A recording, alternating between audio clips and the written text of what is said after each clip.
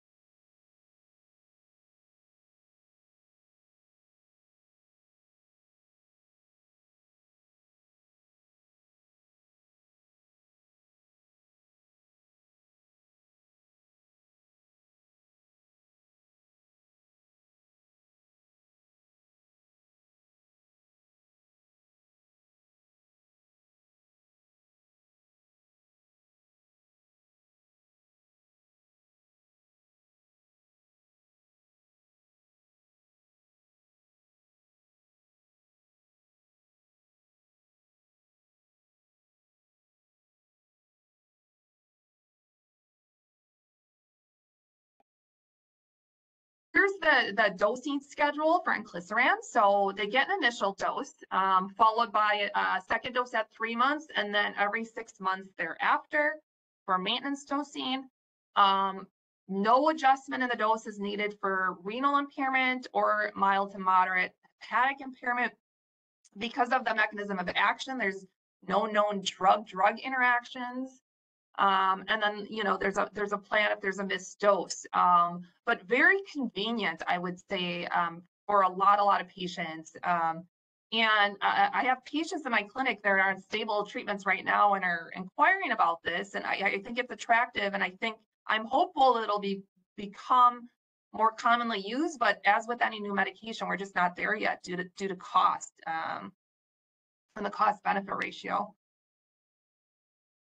There is a pooled safety analysis that was published. This included all of the phase 3 trials, Orion 9, 10, and 11. And again, in general, there were similar safety profiles between inclisiran and placebo. You know, they did see this modest, they said excess of self-limited, and they were classified as mild to moderate treatment emergent adverse events. This seemed to be driven by either injection site reactions or a small increase in bronchitis. But there were no differences between groups in terms of liver muscle or hematologic labs or parameters.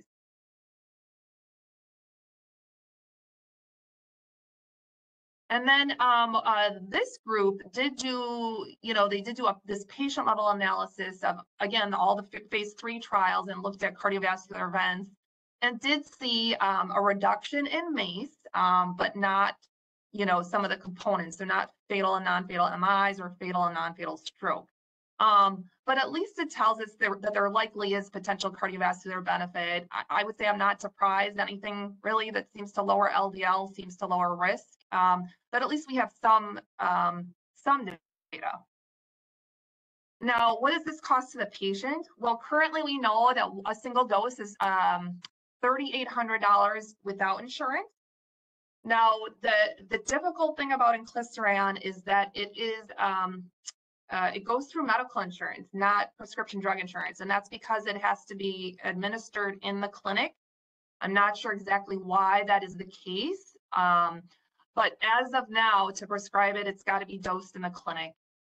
So this increases the complexity. We can't tell the patients what it's going to cost them. But what we do is we do provide them with certain codes, specifically a J code and CPT codes that they can call their medical insurance with and get at least some sort of cost estimate for inclisiran. Now, this is in comparison to our monoclonal PCSK9 inhibitor antibodies, right? So our Praluent and our Repatha. These over 96% of our patients can afford these now. When we combine copay cards with insurance and cost of these medications coming down, they're very affordable right now. So, our approach in my clinic is been, if they're doing well on these PCSK9 monoclonal antibody inhibitors, there's really, at least not right now, no reason to switch them to inclisiran, where there's a lot of unknowns still, especially in terms of cost.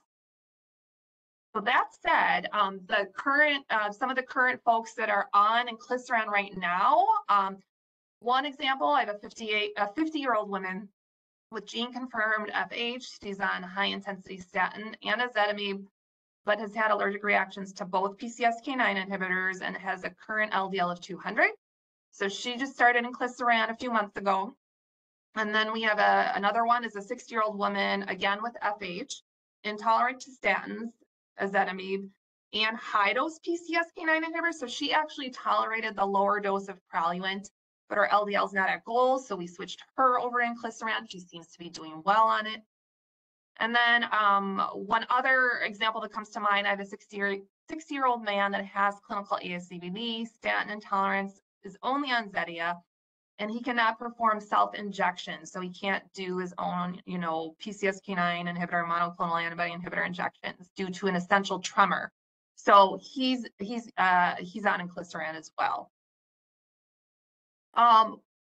My advice to you for starting this, so it was a logistical nightmare to get it going in our cardiology clinics, but now it's there, now it's happening, just at CFAC. But we have a protocol for it, so if you're interested as a division, I can always send that over to you. But for now, if you do have somebody that you think might be a candidate, you know, please do refer over to us and we can get them going on it. Just remember, the big thing is this because it is a PCSK9 inhibitor, this is not an add-on therapy to somebody that's already on Praluent or Repatha, right? They will not work together, or there won't be additional LDL lowering. Now, while inclisiran is likely more convenient for a lot of patients, I think in terms of cost, it's still not preferred over what we currently have.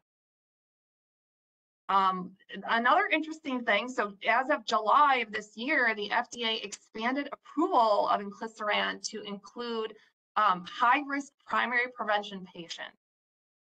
So no ASCVD, no FH, but they are high risk, say by the pooled cohort equation, for example.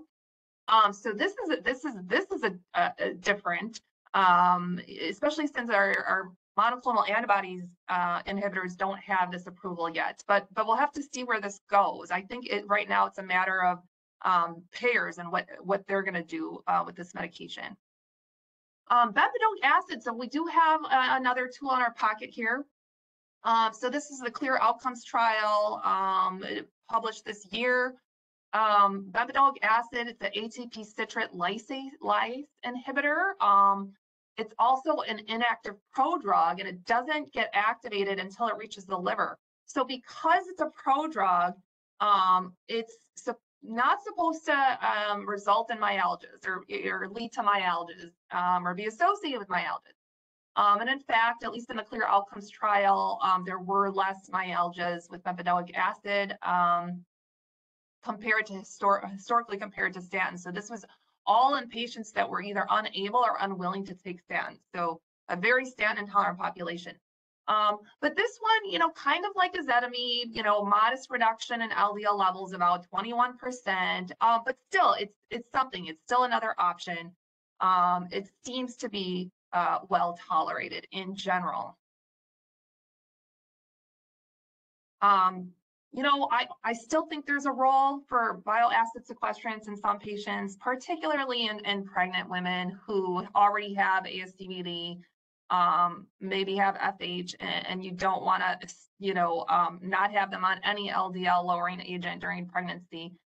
It's safe during pregnancy. It's also safe in children and approved for use in children. All right, so these are two groups where, when you have LDL, it's not at goal and some mixed in with some statin intolerance. So on the left here, we have our secondary prevention. They basically, are eligible for any of these medications.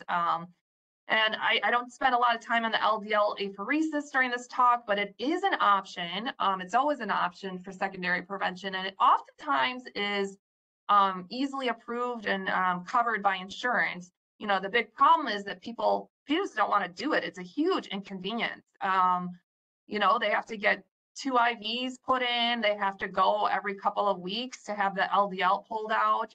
So it's hugely inconvenient. And then on the right here, we have our primary prevention without FH group. So if they're not tolerating statin, there's Zetia, there's bile acid sequestrant, maybe inclisiran, though I don't think payers are going to come around with that approval quite yet. What I will say is that in some of these primary prevention patients, CAC has helped. So we have been able to get PCSK9 monoclonal antibody inhibitors approved and primary preventions that have CAC in some cases. So always think about that if you're running into issues with LDL lowering and primary prevention. All right, so lipoprotein A, this is I shouldn't really call it the new kid on the block, but it's maybe like the more popular kid on the block right now. So we've known about Lp(a) for a long time. What is it? So it's an LDL-like lipoprotein, but it has an apolipoprotein A bonded to ApoB100. It's small, it's atherogenic, it gets into the blood vessel wall. 90% of lipoprotein little a levels are inherited, and they reach adult levels by age 5. It's estimated to be elevated in 20% of the population, so that's not a small number. It's an independent risk factor for ASCVD, so independent of LDL. It also is causal in valvular aortic stenosis. Furthermore, environmental factors do not appear to impact levels, so there's not much to do from a lifestyle standpoint that can really put a dent in lipoprotein little a. Furthermore, statins do not affect levels. Niacin does decrease lipoprotein little a to some extent, but we all know that it does not affect cardiovascular disease outcomes, and currently it is not recommended as a treatment for high lipoprotein little a. PCSK9 inhibitors lower lipoprotein little a little bit, maybe 17%, but I'll show you why that's probably not enough. So Lp(a) and secondary prevention, why do we care? So if we have somebody that we're already maximizing or optimizing treatment for secondary prevention, why do we care about lipoprotein little a? Well, what we've seen from this pooled analysis of 7 RCTs was that elevated lipoprotein little a in statin-treated patients still signifies increased risk of major adverse cardiovascular events. So it's something that we currently don't have a good treatment for, but it's causing problems. This is data from Odyssey. So remember, this is one of the PCSK9 monoclonal antibody inhibitor trials, the large trials. Here they looked at the proportion of MACE reduction that was attributable to LDL versus lipoprotein little a. And what you can see that in those with higher LP little a levels, some of that risk reduction, 27% of the risk reduction was related to lowering lipoprotein little a in these folks. So more reason why lipoprotein little a is a really hot target right now. Testing here in your clinics, if you're going to do it, pay attention to the units. So the majority of professional societies prefer the nanomos per liter. Unfortunately, we've got the other one here. We're working on changing that, but we've got the milligrams per deciliter assays at most of the Freighter clinics. So what is considered high or abnormal? So if it's over 50 milligrams per deciliter or 125 nanomoles per liter.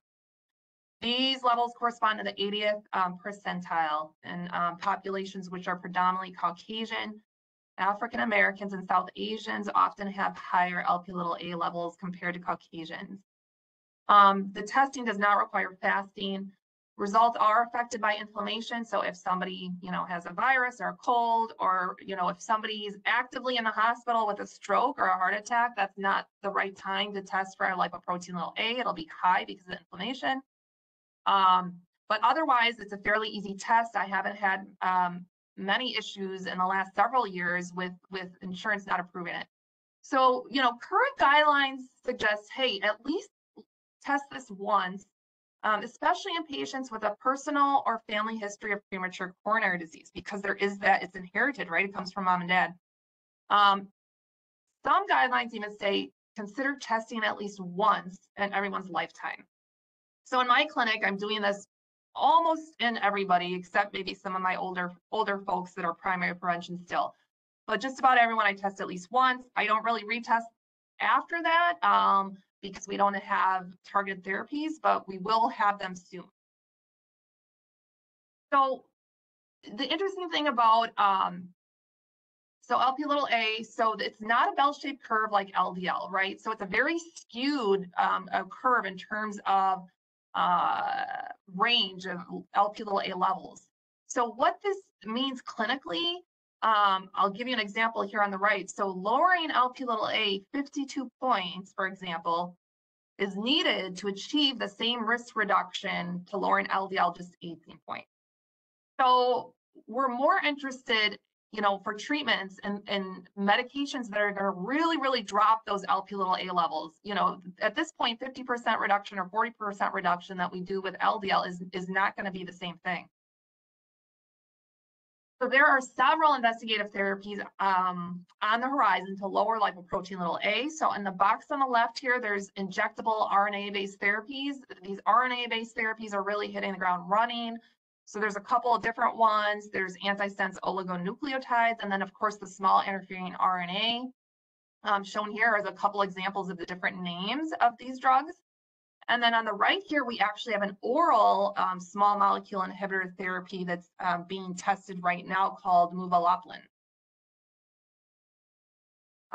This was just published, so this is just a phase 2 study of oral muvalaplin on Lp(a) activity, and they were able to achieve 60% reductions in Lp(a) with this oral medication, and that was achieved after just 14 days of treatment. Olpasiran, so this is a small interfering RNA. Similar to inclisiran, right, except that it's targeting Lp(a). The phase 2 study is done. Look at these reductions though. So remember 65% for the oral agent. This is an injectable one. 98% reduction in lipoprotein(a) levels. So they are basically normalizing Lp(a) levels with this drug. This is typically again, every 3-month injection, which is another, I think another benefit. And efficacy and safety was shown in these phase 2 trials. Right now, there's a phase 3 trial ongoing. It's multi-center. I'm sad to say that we're not part of it. However, there is many sites across the country, 3 sites in Chicago. So I have referred, I just referred my first patient to this outcomes trial at one of the Chicago locations. He's a 48-year-old man that had an NSTEMI a few years ago, so in his early 40s. He has FH, and he has an Lp(a) level that meets requirements for this trial. So we'll see how that goes. I'll keep you posted. I'll wrap up here very soon. I know we didn't talk about triglycerides at all today. It's a bit much, but regarding these mRNA technologies, there's also some that are under investigation for lowering triglycerides that target this ANGPTL3 protein. So those are also on the horizon, and the ApoC3 as well. But I think this mRNA technology has really transformed the field of lipidology in a really good way. So I'm going to stop there, and we're going to skip stand intolerance today, but I do just want to make sure that there are time for questions. And then here's my team. So I think most of you know Dr. Welsh. She has clinic at Mequon and Freighter West Bend. Maya Safarova just joined us in August. She's fantastic. She's interested in genetics and lipids, the genetics of premature coronary disease. Aaron and Zach are phenomenal pharmacists that have been working with me since the beginning and are very good at managing lipids and stand intolerance. And then Lana Zaharova is my nurse practitioner that helps see a lot of my patients in follow-up when I'm not available. We also collaborate with Versity Blood Center for apheresis, the genetics team for FH testing, and then nutrition services to help with plant-based diets, etc. Great. Thank you so much. Great talk. I see we already have one question. So Brad was wondering, with CAC scores, do they improve with statin therapy, and do you follow CACs after you start therapy such as statins? Oh, that's such a great question, Zach. So my rule of thumb, and I think a lot of us agree with this in cardiology, is that if the first CAC score is positive or abnormal, that there's really no role in repeating it. Part of the reason is that, remember, the CAC score only gives you the burden of calcified plaque. Now, we know from autopsy studies that and NCT coronary angiograms that most people have a combination of calcified and softer lipid-rich plaques. They often travel together. But part of the way that these medications work is it depends on the stage of the plaque. So if the plaque is lipid-rich, it may end up just making it more calcified, which stabilizes it and prevents it from rupturing. Or if it's early on in formation, then it can dissolve it a little bit. But what you'll end up seeing is that, the CAC scores will likely go up, partly because plaques are becoming more stable and more calcified on some of these therapies. And then the patient will just be disappointed. If you check and it's going up, they'll be disappointed. Great. Joe, looks like you have a question. If you have a question, feel free to unmute. Go ahead, Joe. This is Joe Shaker. Thanks, Jacqueline. That was fabulous talk, and from someone who doesn't take care of patients with lipids and doesn't know much. But your first slide, or one of the first slides about the 80% reduction is interesting. Is it really prevention or delay? Because ultimately we die of something. And if it's a delay, is it 10 years? In other words, of those 80% that we prevent, I assume that they're going to die of heart disease or stroke or something unless they get cancer at some point. Right. And how far is that delay? Or is that does that question make sense? It does. It absolutely makes sense. It absolutely does. Because yes, we all die of something. I think I think the goal, that's why, I showed that life course of cardiovascular disease, because I really think the earlier that we can address these things, the better off the patient is, right? The earlier they can make those changes.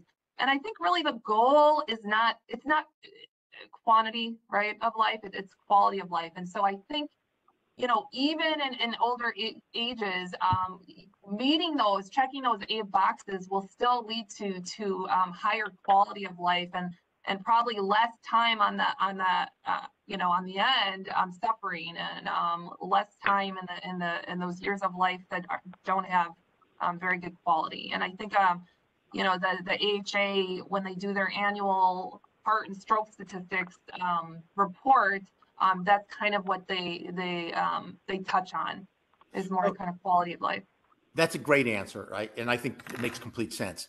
I have a quick follow-up question that I don't want to take too much time up, but the dialysis patients, the studies that I know of on statins have not shown efficacy. Yeah. Is that just because they just die no matter what? Yeah, that's such a tough population. So you're absolutely right. So the studies that have looked at statins and even primary prevention for dialysis patients have not shown benefit. And I think you're exactly right. I think some of that is competing risks. So that being line infections or electrolyte derangements leading to other problems. That's at least part of it. The other part of it is that even though we know that they develop coronary artery disease, and a lot of calcification, it seems like it's a different process, right? And it seems to be more related to whatever's getting dialyzed through their system in a way. And so the formation of plaque in these patients appears to be different, right? Or from a different process. And maybe that's also why statins aren't beneficial in that group. That's a good point. I know Denise has a lot of expertise in this, but they get calcification and actually ossification in their vessels. So I suspect it is different. Thank you. You're welcome. Jacqueline, this is actually Denise, and I have a question for you. I started ordering more Lp(a), but in some of my patients, insurance is denying, saying that it's an experimental assay. What can I do for that test to be covered?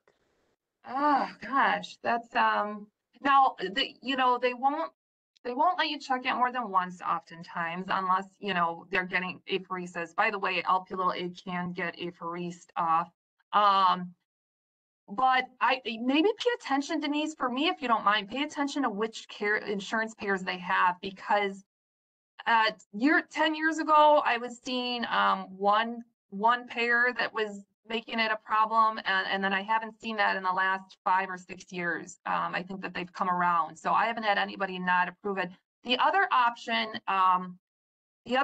is that you can write like a paper script or whatever, print off a paper script and have them go to some of these independent labs, and sometimes they can just pay $25 to get lipoprotein(a) tested.